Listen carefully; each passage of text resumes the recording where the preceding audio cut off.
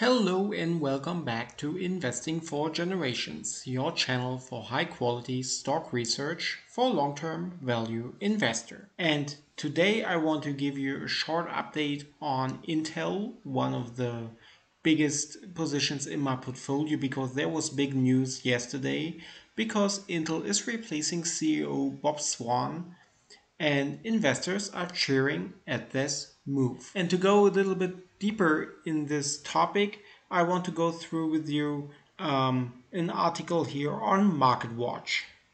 Intel has dismissed CEO Bob Swan, naming current VMware CEO Pat Gelsinger the one-time Chief Technology Officer of Intel to take his place. The move is effective on February 15th. And so yesterday Intel just gained 8.5% and also today another 5%. Swan had been CEO since January 2019 after serving in an interim capacity for 7 months. Intel has struggled over that time. Shares are up 17% over the last 2 years, trading the 46% gain for the S&P 500 and the 146% rise for the PHLX semiconductor index. In the last year, Intel has suffered competitive losses to rival Advanced Micro Devices AMD, manufacturing issues with the new chips, and the public relations black eye when Apple decided to use its own ARM-based processor designed in its MacBook personal computer.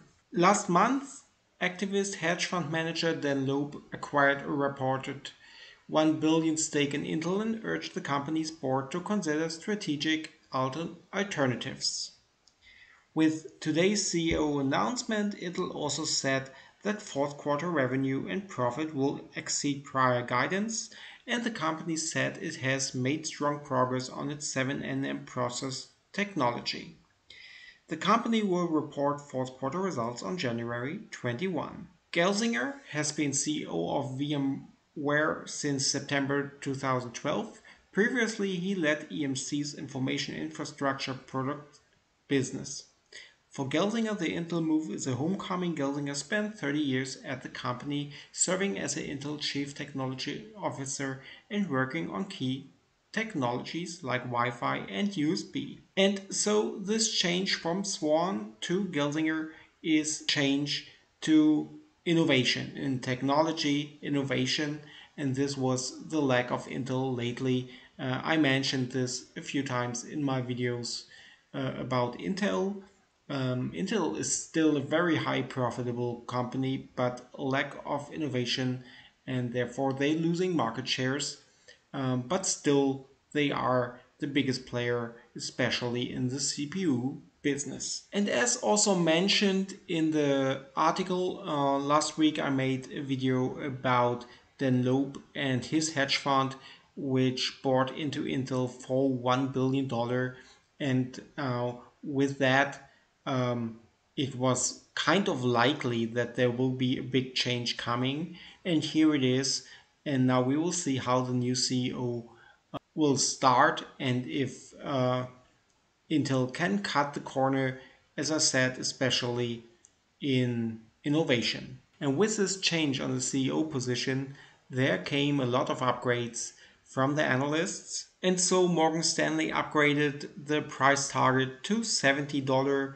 BMO Capital Markets also upgraded Intel stock to outperform with a target of $70. And Cohen & Co. increased his price target to $75. In average, of the 38 analysts tracked by FactSet who cover Intel stock, 13 have buy ratings, 16 have hold ratings, and 9 have sell ratings with an average price target of $57. So this is just the opinion of the analysts. But in reality, I don't care about the analyst rating because the analyst ratings are short term, normally for the next 12 months. The analysts just following the market both ways. And so this for me have not a lot of impact on my decisions. Of course, in the short term, it can help the stock to rise, and it just happened now. But for me as a long-term value investor, it's not important at all. For me, it's important to calculate the intrinsic value of a company. And I did this in my last video about Intel. And there I also explained how I come to these numbers. So feel free to check this out. You find the link to the video here up on the screen. And in this calculation, I came to an intrinsic value right now of $77. And this is a reason to buy into Intel. This was a reason and still is a reason to hold. So this is way more important than any analyst rating. And so I bought into Intel at different times.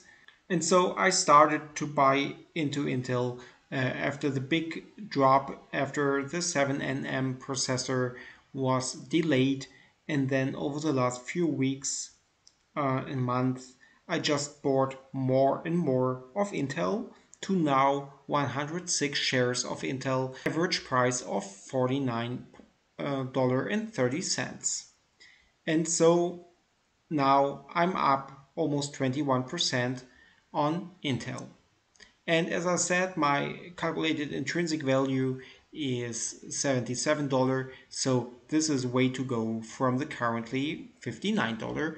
And so I will hold my position for the long term because sooner or later the stock will go back to the intrinsic value. And so I will just hold and wait for that. And of course, if we drop back to maybe $50 again, I will just add more and more. And by the way, if you are new to my channel, here you see an insight to my real money North American portfolio with all the stocks in this portfolio, and you find a deeper analysis of every of these stocks where I go into the business model, the management, the financial numbers, then calculate the intrinsic value, and then just tell you when and why I bought into these companies. So feel free to check this out. The link to the playlist of my portfolio you find here up on the screen. And with the rise of the last 2 days, Intel now become my biggest position in my portfolio with 7.47% of the whole portfolio. And so this looks good. And of course, I'm happy when the stock's rising, but I would be even happier if it would be still around $50 or even cheaper, because this was a big chance to buy into Intel. And even now, it's still way under the intrinsic value. And so we will see what happens in the future, and if this CEO change maybe is also the turnaround for Intel, or at least for the stock of Intel, because the business overall, as I said before, is and was still very profitable. They still have a very good market position. They are the market leader in the CPU sector by far. And so beside all the negativity around Intel in the last few months, it never was worse. It looked like, and maybe now also with the CEO change, there come a little bit of positivity to the business and to the stock again. And then I think very soon we will be back around the intrinsic value. So that's it for today with a short update on Intel. If you liked the video, please give me a big thumbs up to help my little channel and the YouTube algorithm.